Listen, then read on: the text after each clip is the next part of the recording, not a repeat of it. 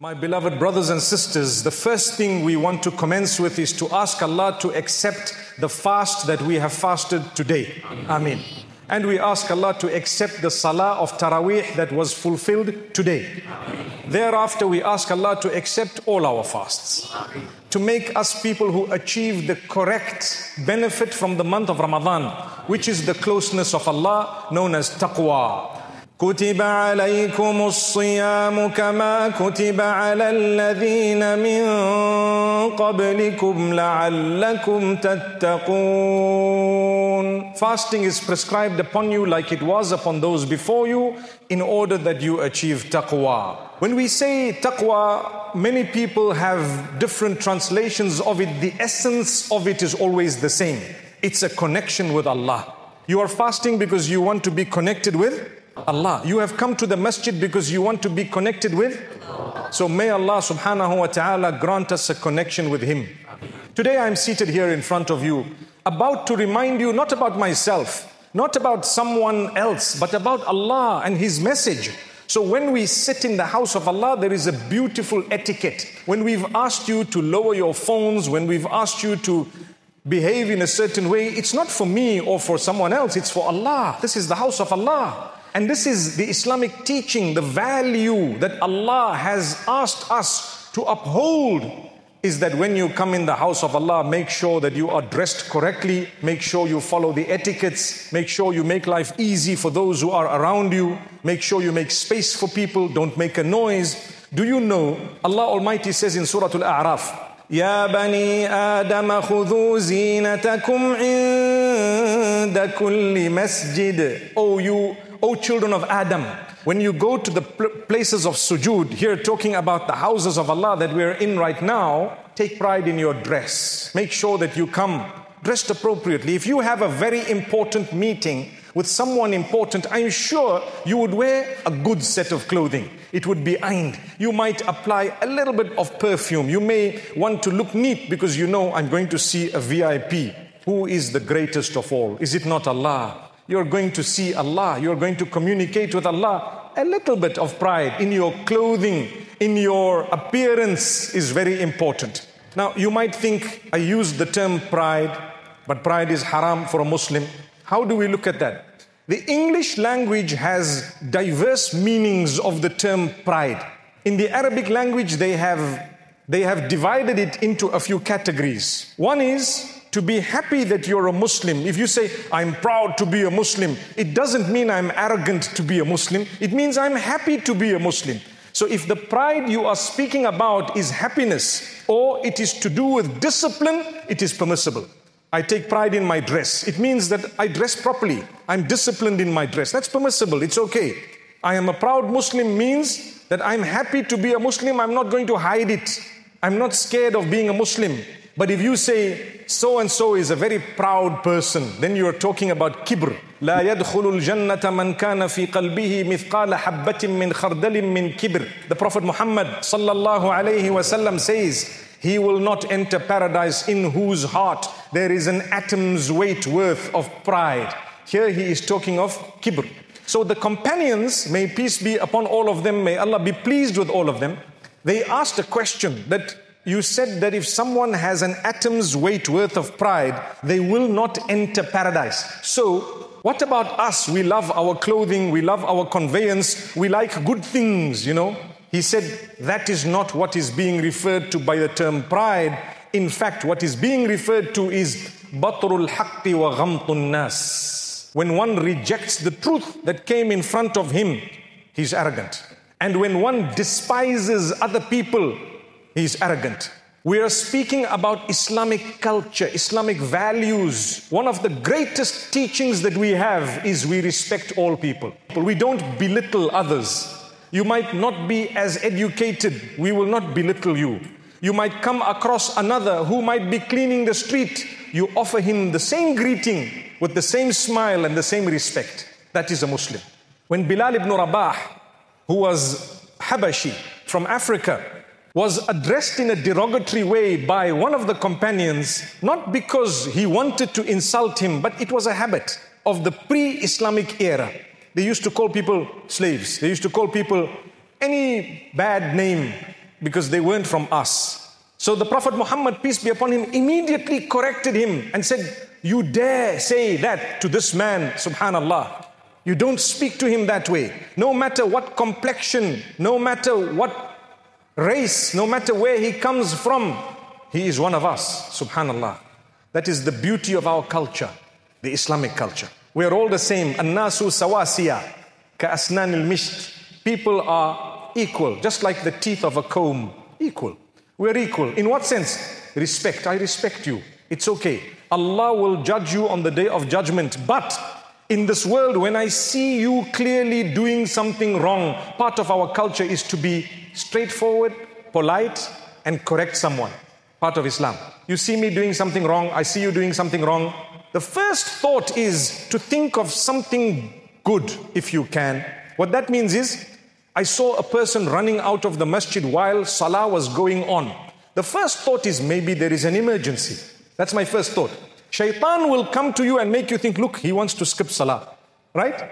Don't think negative. You're a positive person. You're a Muslim. Why would he have come to the masjid in the first place if he wanted to run away during or prior to the prayer?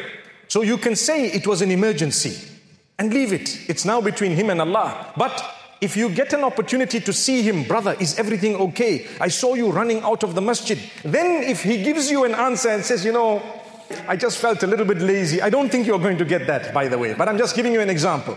Then you can tell him that, you know what? That's not something that a Muslim should do. Now look how I am speaking. What did I say? That's not something a Muslim should do. We need to try to do better, inshallah. Now, the language I'm using is today's language. What does that mean? Today you can no longer tell a person, you are wrong and you are this and you are a bad person. It's not like that. It's not like that. Are you going to encourage them or not? Part of our tradition and culture is to speak to people in a way that brings about harmony, unity, together with the correcting.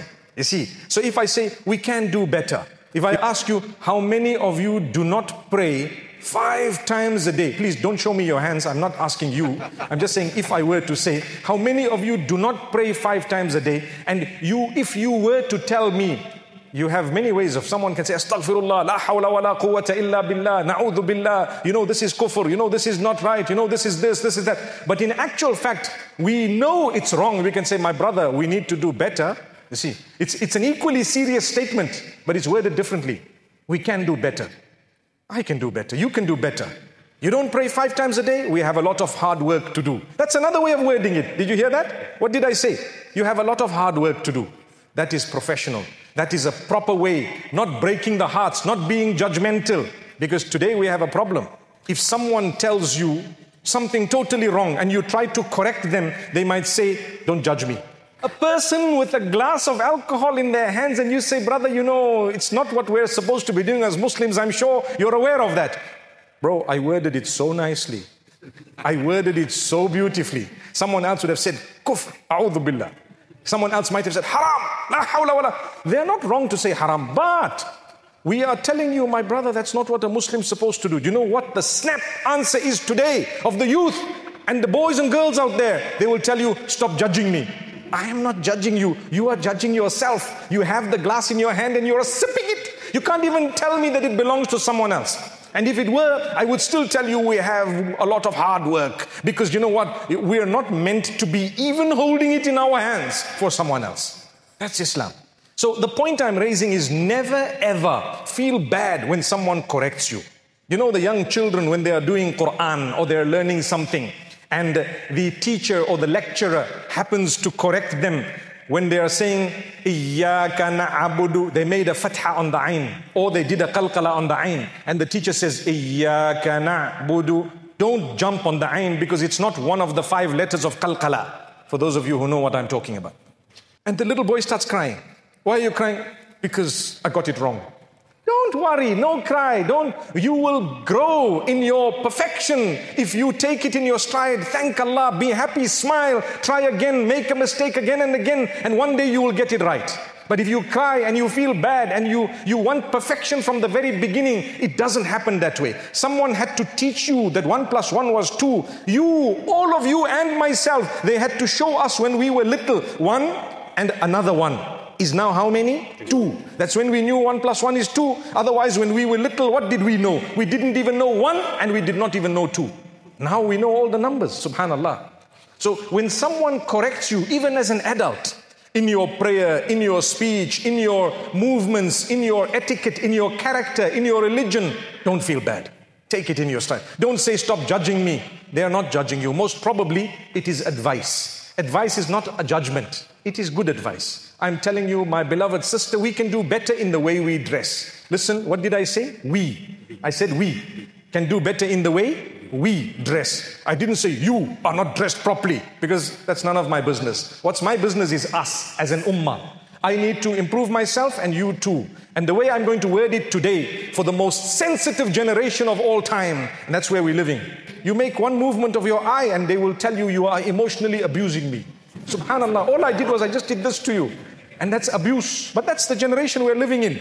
I'm traumatized. Why? Because you showed me an eye. La ilaha illallah. We need to be very loving, very caring. That's our culture. Look at the Prophet Muhammad sallallahu alaihi wasallam. He had a connection with children. Why? Because he used to want to develop them and help them to grow as adults. He would greet them like an adult. You know, a mistake we make, arguably, but it is a mistake. We talk to the little ones as though we are also a little one. So it delays their growth sometimes. But if you speak to little children with proper, correct language, they learn it very quickly. That's why those children who have been brought up in the midst of a lot of adults grow up very quickly. They learn a lot, they speak a lot, and so on. And those who haven't had the good fortune of being with so many, there are pros and cons, I guess, but it could be that they delay a little bit, although nowadays you have the screen that they learn from. Have you noticed a lot of the little children speak in a cocoa melon accent? Yes. They do. And the parents come from the subcontinent, they speak in a different accent, very currified accent. Allah grant us ease. And the little child speaks proper cocoa melon. Masha, why? Because they've picked something up. The same would apply. I'm not saying it's a good thing or a bad thing. I'm just giving you an example. The same would apply when you start teaching your children how to watch the correct channels, because you show an interest in those channels. More and more of the religious teachers are using the internet in a way that is appealing to the children so that they can start watching goodness in these cartoons rather than that which is futile. Futile means, I'm not saying it's bad, but it's a waste of time sometimes. Did you learn your salah? Did you learn your prayer? Do you come to the masjid? Do you speak the truth? Do you help at home? Do you speak nicely to your sisters, your brothers? Do you address your parents with respect? Are you a helpful person? Sometimes these things they would learn from watching cartoons that are beneficial. Because you didn't have the time. We're all busy. Dad is at work, mom is at work. Sometimes mom is busy doing the chores and father is not even at home sometimes. Where do the children learn from? Well, from somewhere. Make sure that that somewhere is something good. Because in our tradition, in our culture, Allah gave us children as a gift. It's an amana. Look after that amana. May Allah bless those without children with children. And may Allah grant those who have children that those children become the coolness of their eyes. As we develop as humankind, we need to be sensitive about those around us. Every time I open my mouth to talk to someone, I need to ask myself, who is the person I'm speaking to? What do I want to say? What have they gone through in their lives? Because sometimes it's like a boxer. The first time you go into the ring, or even the gym, the first time you go to the gym, it's not going to be easy. You look at people and they are doing all their reps. You know, the reps, the repeated exercises, as though they are machines. MashaAllah, MashaAllah, MashaAllah, Subhanallah. And you start, and in 2 minutes you're already so tired. And you can't even do anything, because you know what? It's your first day. Come back again. And then come back again. Force yourself to come back for 1 whole month. After that, automatically you will go, and there will be a few other youngsters looking at you. MashaAllah, MashaAllah, MashaAllah. Now it's the other way around. You see? But if you don't push yourself for that 1 month, nothing's going to happen. The same applies with boxing. You go into the ring. First time you're knocked out maybe, because you don't even know. One punch and I didn't know how hard it was going to be. Who told you to get in so soon? But when you go and practice and you go again and you go again and you are changing, when you are 20, 30 days of practice down the line, You are still not a professional, but you are trying. If someone comes and starts laughing at you at that moment, they are fools because they don't know where you're heading. You could become a world champion. The same applies in religion. When you see someone struggling, ask yourself, is this person trying? If they are trying, they might be slow, very slow. But one day they will be proper, inshallah, in the deen of Allah. For as long as they are trying, it's a good sign. Don't discourage people. Give people importance. They have so many problems they are dealing with. In their families, you don't know what they are going through. You don't know who talks to them and how. They are waiting for someone to say a good word to them. And you should not be another person who speaks bad to the same person. Make the difference. You don't know what they are going through in their lives. Some people have lost their jobs. They don't know. They are filled. They are drowning in debt, for example. Some people have lost family members. They have lost some health. Some people have been diagnosed with sickness and so on. And here you come busy judging them while they are trying to cry to Allah subhanahu wa ta'ala. What kind of tradition are you following? Whose sunnah are you following? Which Islam are you following? Are you not going to be compassionate? Are you not going to think about others? Are you not going to talk to them, giving them an encouraging word? You know, the Prophet Muhammad, peace be upon him, he sent Mu'adh ibn Jabal radiyallahu anhu and Abu Musa al-Ash'ari to Yemen to present deen to a group of Christians. They were not Muslim. And the Prophet sallallahu alayhi wasallam sent them and told them what to do and what not to do. And in brief, he said, Bashira wala tunaffira wa yassira wala tu'assira. That is the cornerstone of calling people towards good, especially in our day and age. What is it? Bashira means give people good news. Don't chase them away. Give them good, glad tidings. If you do that, especially in an age where people are struggling and suffering, you tell me, we're all seated here. MashaAllah, we look so calm and so content. You know why? This is the house of the owner of contentment. That's why. House of Allah. There is an ambience and a spirituality and a rohaniya in this beautiful masjid that is not found outside. It's Allah. But all of us are going through some form of issue, problem, examination, test, hardship, difficulty, maybe sickness, maybe lost a loved one, whatever it might be. We all have something unique from Allah that is a test and a challenge. Do you know what? If someone comes to you and gives you reassuring news, will you not take to the message? You take to it. Don't worry, my brother. Everything will be okay. Work hard, do your best. If you fail, no stress. You write again. MashaAllah, MashaAllah. So long as you tried hard. You failed? No problem. Try again. You will pass with flying colors by the will of Allah. Subhanallah. Someone says, you lost your job? No problem. Let's help you to apply for jobs in 20 different places. You went for 1 interview, 2 interviews, 3 interviews, 4 interviews. All of them are coming back negative. No problem, inshallah. The 10th one that comes will be the right one. Don't give up at 9. Because what happens, you say, look, I went for so many, now I'm giving up. But there was just one more left. It's like the man who was digging for the gold. The gold was 100 meters beneath the ground. And at 10 meters, he said, it's too far. 20 meters, I'm tired. 30 meters, he said, no chance. 98 meters, he gave up and went away. What happened? He was 2 meters away. Come on, 2 meters away. He just had to dig a little bit more. This is what happens in our lives.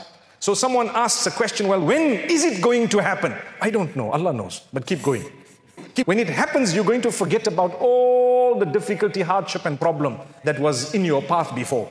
So you don't know the challenges people are going through. Give a positive message. Bashira wala tunaffira. Don't chase people away with harsh words, harsh tones, with a harsh style. By dooming them, bring them in slowly but surely.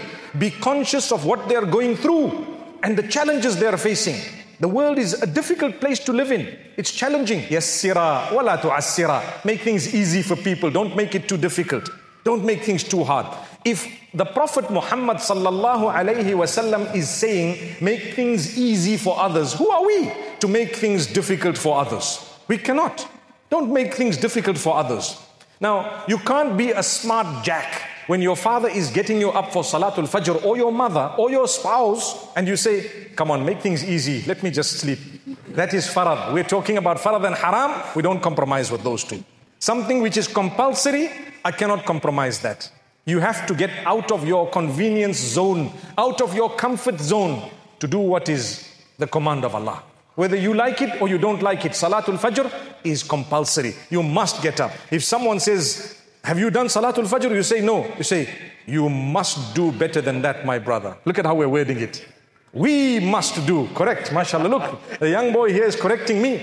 That's right, we must. We must do better than this tomorrow. It's a way of speaking to people so that they don't feel like you are preaching down to them. You are preaching across. Because if you have one thing negative with you, maybe I have another thing negative with me, or more than one.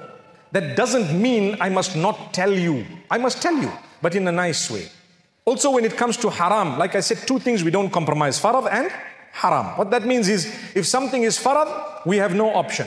وَمَا كَانَ لِمُؤْمِنٍ وَلَا مُؤْمِنَةٍ إِذَا قَضَى اللَّهُ وَرَسُولُهُ أَمْرًا أَن يَكُونَ لَهُمُ الْخِيَرَةُ مِنْ أَمْرِهِمْ. It's not befitting for a believing male or female that when Allah and His Messenger has dictated something, they then feel that they have a choice about it. True believers don't have a choice. They know if Allah said it, His Messenger said it, they've instructed it, they made it compulsory, I don't have a choice. They made it haram, I don't have a choice. If something is prohibited, it's prohibited. And if something is permissible, it is permissible, yes. But if it is compulsory, an obligation, then I won't be able to do anything about it. I have to hold it exactly as Allah has held it. So my brothers and sisters, I pray that we can do better. I pray that we can do better. Today, we are sitting in this beautiful masjid. I've already spoken for 25 minutes. Do you believe that? MashaAllah. But I want to tell you, as I will leave here today, I will leave you with a lot of love, a lot of good feeling, a lot of connection. May Allah grant us love for His sake. And may Allah help us to let this connection be a connection of correction. I want to be a better person. You came to the masjid and I came to the same masjid to remind one another about the owner of the masjid. That's all. I want to tell you, have a better relationship, whether it is tilawah of the Quran, improving your dress code, watching your language, improving your duties unto Allah, your salah, your charities, whatever it may be. Improve it, because you will be asked on the day of judgment, what did you do? You went for a talk, for example. You heard it. Did you change something in your life to make it good? Did you become a better person? Were you more interested in the deen of Allah? What is Islam? Islam brings about goodness. It brings about amazing character, conduct, beautiful culture and tradition. It brings about extremely beautiful mannerisms and character. That is Islam, and it brings about a connection with the owner of yourselves and myself, Allah, who made me and you. And I'm going to return to Him. That is Allah. So my brothers, my sisters, as we leave this evening, let's be courteous. And at the same time, let's learn to help one another. Let's learn to be the greatest asset. Do you know, I end with the hadith. The Prophet ﷺ says, خَيْرُ النَّاسِ أَنْفَعُهُمْ لِلنَّاسِ خَيْرُ النَّاسِ أَنْفَعُهُمْ لِلنَّاسِ. The best of the people, who are they? Those who are the most beneficial to the rest of the people. Did you hear that?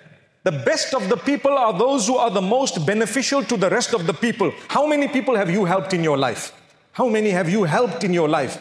The more you have helped, the better a person you are in the eyes of Allah. So this world is all about helping people. That's the hadith. That's what the Prophet Muhammad, peace be upon him, has said. Bear that in mind. Go home, think about what I have said, and let's try our best to enrich ourselves with this great deen of Allah and this beautiful culture and tradition of Islam that we have.